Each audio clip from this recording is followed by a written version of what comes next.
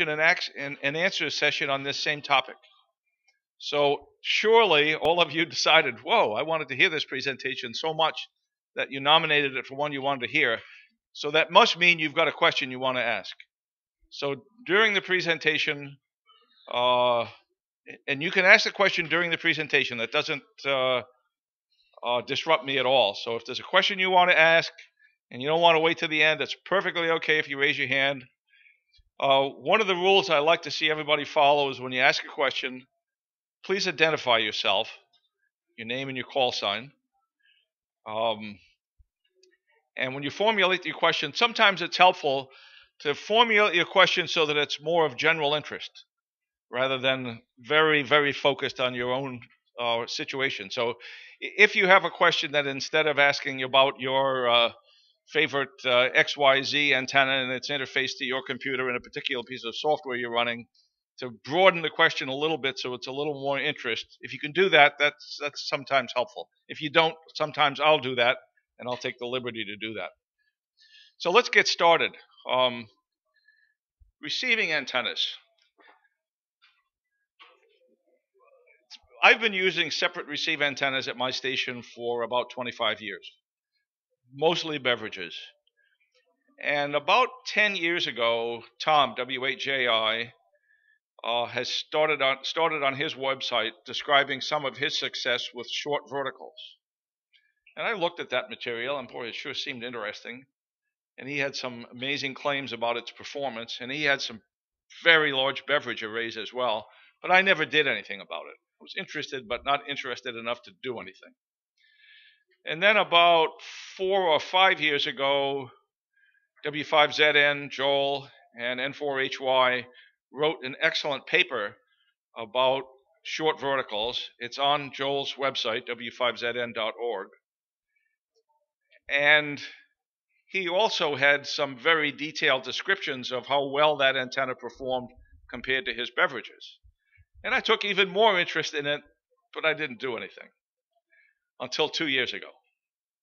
And 2 years ago, I built one of Joel's arrays for 160 meters, and I said, why did you wait so long? The performance of Joel's 8-element array, which was originally WHJA's design, is, believe me, it's just like using a 5-element Yagi on 160. It's that good. The beam width is about the same as a 5-element Yagi, about 45 degrees, and the side lobes are down 20 dB all the way around the compass. It's absolutely amazing. I have no idea why I waited 10 years to do that. But that antenna takes about an acre, and there are many, speaking about W5ZN, he just walked in the door. I was just talking about your 8-element array. Do you want to come up here and give this presentation? No. I do indeed. I do now. But we're not going to talk only about the very high end of performance of 160 meter receiving arrays. We're going to talk about the whole range from very small antennas, 3-foot diameter loop, sometimes called a magnetic loop.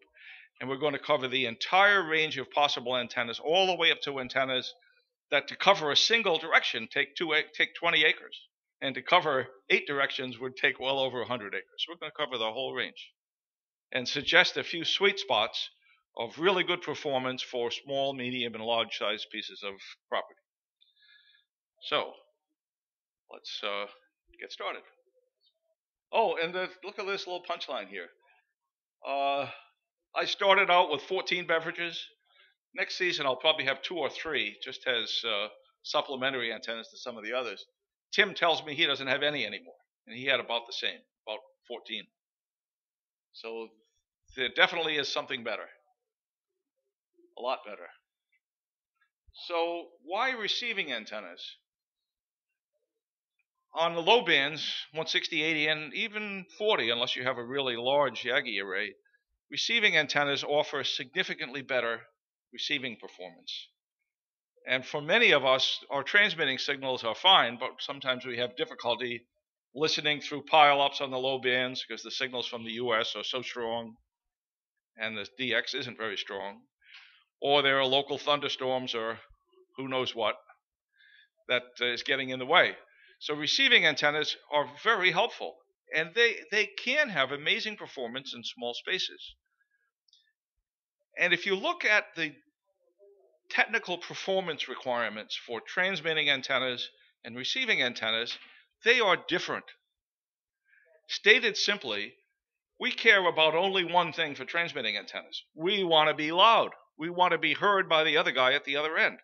So for transmitting antennas, to simplify things drastically, we only care about how efficient they are, how much power they can handle, and if they have any gain. That's all we care about. But for receiving antennas, we care about a lot more. We care about how narrow the main lobe is so that we can steer that lobe to the signal we want to hear and away from the signals we don't want to hear. We care about all the side lobes on the receiving antenna so all the noise and QRM is reduced compared to the signal we want to hear. And we might want to build an antenna, a very sophisticated antenna that is practical to build. Some of these large transmitting arrays on 160 and 80 meters are very difficult to align properly because of a technical characteristic called mutual impedance. If you ever try to build a large transmitting phased array for 160 or 80 meters, you'll have some fun trying to get the elements of that array properly aligned because of the interaction between the elements called mutual impedance. In receiving antennas, you can eliminate that problem so that aligning a receiving antenna is no more difficult than doing a lab bench alignment, not having to do it out in the field.